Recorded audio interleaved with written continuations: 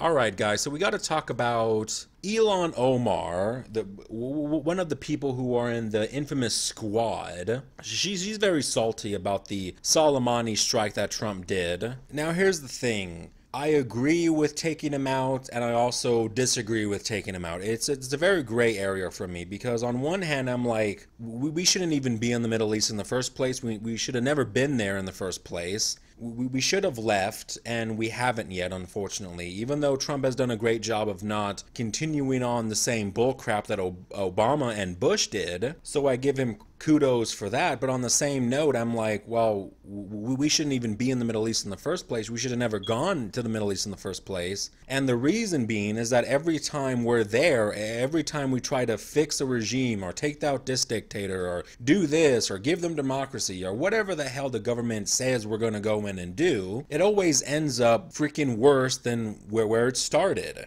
The United States has no business in the Middle East. We should have left right after 9/11. What should have happened is that we were attacked on 9/11. What we should have then done, instead of a full throttle invasion and war, is that we should have unleashed an ungodly tirade of bombings and strikes for about a week and then call it quits. But instead, we went in guns blazing, started a war that lasted, for a full decade. Hundreds of thousands of people died, including American soldiers, for essentially nothing, because the original reason why we were going in Afghanistan or Iraq is because they had weapons of mass destruction, nuclear bombs and so on and so forth, chemical weapons, and therefore we went in and we went out not, with our tails between our legs essentially, and having not accomplished the original goal of dismembering and finding these WMDs. Instead, it was all about oil. And of course, I blame the Democrats too, because they had nothing to say during the war in Iraq and the war in Afghanistan, and they sure as hell didn't have anything to say when Obama was doing his drone strikes, which was all the time, and Obama essentially officiated the rise and creation of ISIS in the first place, and basically giving them or arming them with weapons through the FSA. And then Trump comes along, and then ISIS disappears. Like you don't hear about ISIS anymore. You don't see any headlines about them anymore. You want to know why that is? Because they're defeated. Russia and the Syrian government, Assad and so forth, came in and wiped the floor with them, and America took a hands-off approach, and things got better. And that is my essential problem with the neoliberals and the Democrats and Hollywood elites and liberals, is that they're so hypocritical. Where were all of these liberals and Democrats when Obama was bombing the crap out of Syria?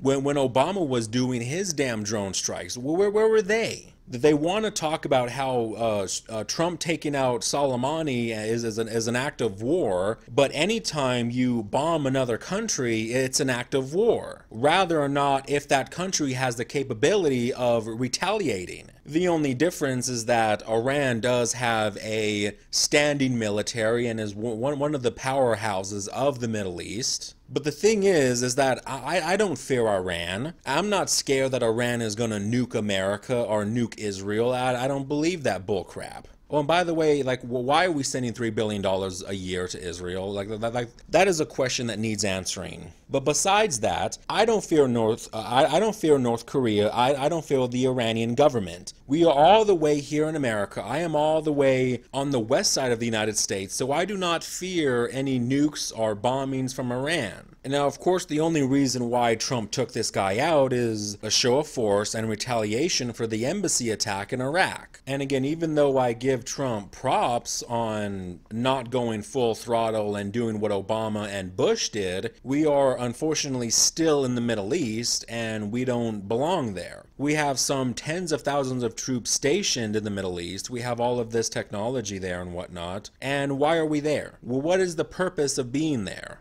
We don't have a purpose there. And of course, what the war hawks and warmongers in both Democrat and Republican parties would say is that Iran is arming these terrorist groups, Iran is propping them up and so forth, and yet Saudi Arabia is right there. They have a lot more money and a lot more influence, and we have essentially done nothing about Saudi Arabia, and in fact we actually give them, sell them weapons, we buy their oil, and we communicate with them. And they're tired old, and the tired old line of we need to stay there to establish a democracy and establish order is fruitless. It's pointless, because the Middle East has proven itself time and time again that they don't want our order, they do not want our democracy, and that they do not want anything to do with us besides to sell us their oil. Other than that, they don't want anything to do with us. They don't want anything to do with our culture, our way of life. They think it's strange and weird, whatever. Simply put, they want to do things their way. And you can't barge into a country and say, we're going to give you a democracy, because it's pointless, because in a democracy, you can vote to not have a democracy. And of course, democracy is the worst thing to go, because it's mob rule. Many people still get the ideal wrong that America is a democracy. We're not. We are a representative republic, not a democracy. And that's just how they want things, that they don't want our help, that they don't want our influence, that they don't want us involved. And when we, like the case with ISIS, when we take a hands-off approach, when we take a back seat, things get accomplished. ISIS was wiped out not because of America, because of the efforts of the Russian and Syrian government. And of course the Iranians helped kick their ass out too, but still. And unfortunately, since that's never going to happen, we're not going to leave the Middle East until all the oil dries up. And I'm going to make a prediction for you right now. As soon as all of the oil has dried up, we will magically leave the Middle East. It will be nothing anymore. Until that happens, we're not going to go anywhere. And if we're going to stay there, it's only reasonable to wave around and have a show of force when somebody or some group decides to step on our toes. Of course, you want to do that in the world stage. You don't want to be seen as weak. That is a good thing to,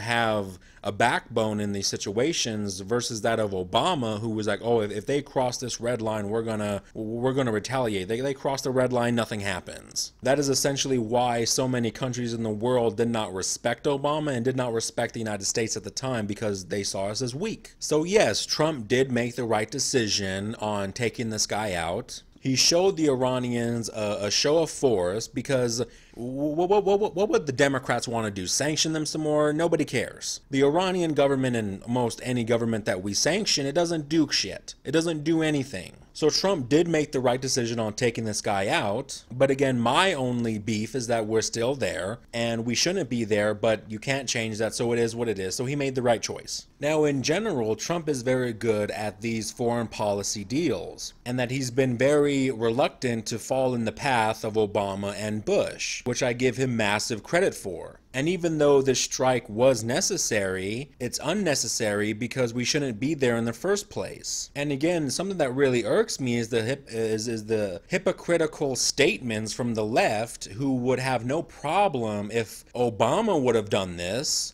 They had no problem with Obama's drone strikes and Obama's quote-unquote taking out of bin Laden, but Trump does the same thing. And it's like when he took out the leader of ISIS, Baghdadi, or whatever the hell his name is. What was the Democratic liberal response? They were in upheaval. They were upset. They were bitchy. And the same thing applies here. Trump takes out this guy that the Pentagon says was thinking of striking the United States. I find that questionable, because he doesn't have the means to do it. Excuse me for having trust issues with our current intelligence agencies. So Trump took that and he killed a Soleimani, and that's it. Case closed. It's a simple show of force that you can't step on the United States' toes without expecting retaliation. And the Democrats and liberals need to shut their mouths, because if it was a Democrat, if it was Obama, their messiah, doing this, they would praise him until the cows came home for doing this. And no, I don't believe we're going to get into a third world war. I don't believe that to happen. Again, Iran does not have the capability, military speaking, to go on a full throttle war with America. Now, if you talk about how Iran and some of the Middle East is essentially Russian's puppet, then you can make the argument of maybe Russia retaliates against the United States. I don't find that likely either. See, here's the thing. America owns Israel. That is all vassal state. And Russia controls Iran. And we're basically fighting each other over power and resources, oil. The grand chessboard, if you want to call it that, is still in play, and it's not going to go away. And I believe that this is not going to escalate to a full blown out World War III scenario that many memesters online, on 4chan specifically, are predicting. I don't predict a World War III. We're safe. We're not going to go into a draft. Calm down, ladies. But then again, on the same note, you guys wanted equal rights, so, you know, if men get drafted, it's only equally responsible to have women drafted at the same time. But either way, Trump did a good job on attacking this guy and showing a show of force and showing that America is not weak and Trump is not someone to be played with. Good on him. America needs to have that reputation of don't mess with us. And the Democrats and liberals, well, they need to shut up because they're being hypocrites because they had nothing to say when Obama was doing the damn same thing. But either way, you guys go ahead and let me know what you thought about this in the video comment below. And again, the link to all of these articles will be in the description box below if you guys want to check them out. I recommend you do. And that's about it for this video. Peace out, guys.